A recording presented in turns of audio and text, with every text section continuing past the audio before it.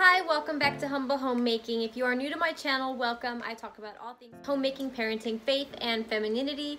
And today's topic is going to be about friendships. So stick around to find out how to evaluate your friendships that you have currently and how to make new friends. Don't mind my background behind me. We are in the process of moving, and if it looks chaotic back there, it's because it is. Anyways, let's get into today's video. The first thing I want to talk about is evaluating your current friendships. Your friends reflect who you are. It's totally fine for you to have friends with different values. I have friends with different values. I have friends that are not the same as me. But if your friends are holding you back from things, if your friends are not inspiring you, are they really your friends? You have to ask yourself why you became friends with them. Are you still friends with them because you've known them since you were 13 years old and you share a favorite boy band with them still? Or are you friends with them because you had a lot of drunken bar hopping nights together and you feel like you need to keep this person around? Next question you have to ask is it a genuine friendship? Do you genuinely care about your friend, and does your friend genuinely care about you? The feelings have to be mutual. I despise this term, but is your friendship toxic? Or do you have a toxic friendship with this person? Is this person bringing you down? Is this person making fun of you for every little thing? It's fine to make jokes about your friends. It's fine to laugh and tease your friends every now and then, but is that just the constant center of your friendship? Is your friend just constantly bringing you down, or are you maybe the toxic friend? I really don't like when people say, well, I've known this person since kindergarten, so I have to be friends with them. Maybe you guys got along great in first grade. That doesn't mean you guys are going to get along great as adults married with children, you know? Maybe you guys are on two different pages. And that brings me to the next point, which is how to make new friends, especially as a homemaker. It's a little difficult to make friends because we're not going out to work. We're not really going out a whole lot for the most part. So we have to actually make an initiative to go out and seek friends. And a lot of times we find friends online, whether we're homemakers or not. This goes for everybody. We find some of the best friendships online. So you can seek new friends. Obviously right now we're really all stuck in the same place. We're all stuck at home. So we're not able to go out to coffee shops or go out to mom groups and meet friends because of the state of the world.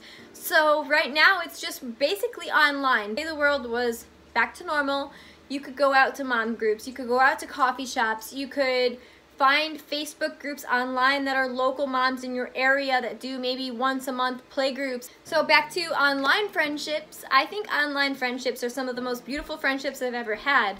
I have a group on Instagram where all of the girls in my group are all feminine women, but we are all so much alike but so different. We all come from different backgrounds. We all come from different political stances. It's just a really cool experience to have a group of friends online where we can debate things and we can talk about things. We can talk about things like mascara and lipstick one day to geopolitical issues the next day and go right back to talking about clothing the day after. This is just something that is so rare, especially now in today's society where we're told that, well, if this person doesn't see my political stance eye to eye, doesn't have the same values as me, I can't be friends with them. But that's just not the truth, okay? That's what's separating America, where I'm at, and that's what's separating the rest of the world in different parts, is that we're splitting each other up and segregating each other based on certain things that shouldn't matter. We should still try and be friends with people. If somebody is the opposite of me on the political spectrum and I vibe with them and I get along with them, I'm not going to turn down a perfectly beautiful friendship just because, oh, well, they're voting for Bernie. So anyways, having this group of women online really just reminds me that we need to get back to that. We need to be okay with having disagreements with people. We need to be okay with not seeing eye to eye on everything. Like I said, this whole group of women is feminine women that they're all different in every single way. We all have different styles. We all have different likes and dislikes. We all have different views on modesty. We all have different views on political issues, like I mentioned. We all have different views on favorite books and makeup and jewelry, and anything you can think of. We don't see everything eye to eye. And my point is, that's okay. It's okay to have friends that are different as long as you vibe with them. If you get along with somebody, if you guys can have a conversation and laugh, why would you turn down a friendship? To me, it is important to have friends that are different and see things differently, because it really gives me a good view on what I believe and why I believe it. If I have friends that all think the same as I do, then I'm sitting in an echo chamber of my own thoughts, and I have no different views because nobody is challenging me on my views. I like to be challenged with my views. I like to understand more why I believe something or why I don't believe something, and having friends with different values and different beliefs helps me do that. Don't go out of your way to seek friendships that are different, but if they come to you and you get along with the person, be friends with them. Don't turn down good friendships. I've said that already about 10 times, maybe more, maybe less, I don't know. Be friends with people, because friendships are important, friendships are beautiful. Just be nice to people everywhere you go. You never know what type of random encounter you have with another person might turn into a lifelong friendship.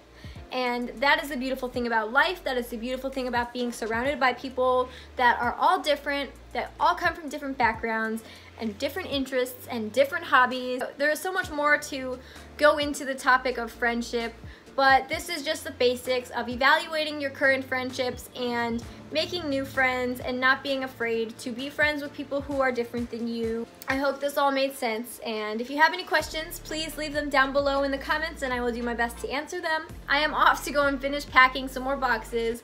Woo! I will see you next time. Bye-bye!